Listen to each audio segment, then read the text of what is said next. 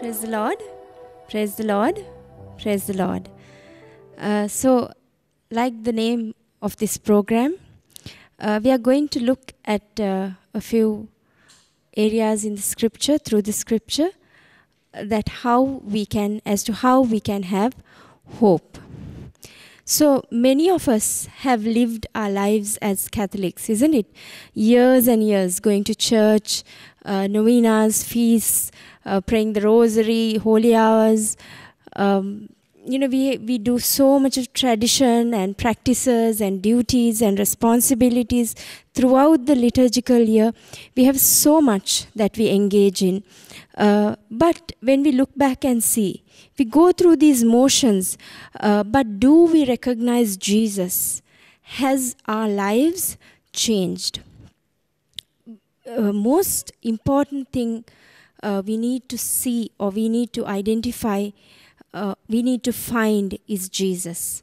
His presence in our lives, in every single moment of our life. So we are going to look at Isaiah 11, chapter 11, verse 1. It says, "A shoot will come up from the stump of Jesse. From his root, a branch will bear fruit." So Jesse is the father of King David, whom we all know. And Judea, Philistia, and Assyria were at war. And Assyria and Judea, they were destroyed. And Jesse's royal bloodline was cut off like a tree stump, as prophesied. But Isaiah is prophesying, according to this word, that the Savior will come from this royal bloodline. David's generation, as we all know, continued, isn't it? But there were no great kings or rulers or anyone significant who came from that bloodline after that. But here Isaiah is giving the people of that time hope. He's saying that even though right now it seems like it's cut off like a tree stump, there is hope. And he's inviting them to anticipate, to look for the Lord Jesus, that the Lord Jesus is coming, and to continue to hold hope. So maybe today, wherever you are, whatever situation you may be in, you might be feeling like you are in this tree stump situation. Maybe your sickness has crushed your life, has cut off your entire future. Maybe the financial strain, the stress that you are going through has put you into depression, to anxiety about your future. You might be feeling as if your entire future is very bleak and you can't even see it sometimes. It could be an addiction that you are caught up in. Actually, many of us, we have more secret addictions than the obvious ones. So you might feel that I am stuck here and I can't come out of this. It could be a sin that you're grappling with, that you feel that nobody can save me from this point. And you might be feeling that you are cut off from living a happy and joyful life. Also, there could be a situation where your nature, your very nature, makes you feel cut off from receiving the full, joyful life that the Lord is waiting to give you. Maybe you are a parent, a grandparent, even a child, where you feel so lonely and let down.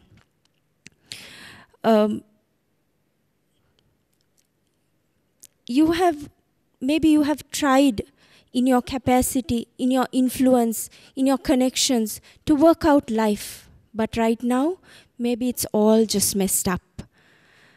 So actually, when I went through this, I recalled one of the Murunga tree in the backyard of my home, a drumstick tree, if you may call it. That tree was overgrown and it was overbearing in that area. Because it's a small area. So it was cut in such a way, actually a very small stump only remained. And I held out hope for a long time because I thought the tree was gone, because it was so cut down so badly that I actually thought it's not going to grow again. So when we look at Luke 10, verses 23 and 24, actually here Jesus is sending his disciples on ministry, and they have come back because they have performed so many miracles, and they have chased demons, and they are telling Jesus of all that happens. And actually, if you look at these disciples, these apostles of Jesus, they're such simple, ordinary people like you and I. And Jesus, because they spent time with Jesus, because they had the presence of Jesus, because they carried his word, they were able to do all these things. Praise the Lord. Praise the Lord. So in Luke 10, 23, 24, like I said, Jesus is speaking to them privately and saying, "Blessed are the eyes that see what you see. For I tell you that many prophets and kings wanted to see what you see, but did not see it, and to hear what you hear, but did not hear it." Why are they able to do all this? Because the presence of Jesus is working in them and through them. They recognize Jesus as their Lord and Savior. So when we seek our Lord in our daily life, when we fast, when we pray, when we worship, when we spend time with Jesus, Jesus reveals himself to us.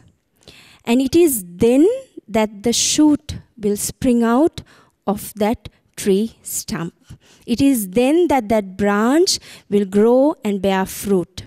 And out of that desperate, hopeless situation that you are in right now, hope will spring up.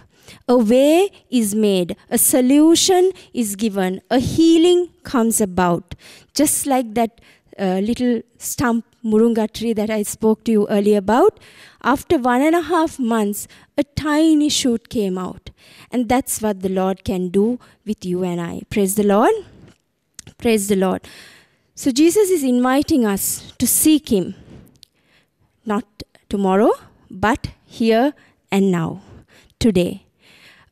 Let's not let the rest of this liturgical year go by with our busyness with other things. Let's find Jesus in our daily lives. So how do we respond to this call of Jesus? Matthew 11:27 gives it to us beautifully. It says, "All things have been committed to me by my Father. No one knows who the Son is except the Father, and no one knows who the Father is except the Son, and those to whom the Son chooses to reveal him." Praise the Lord. Praise the Lord.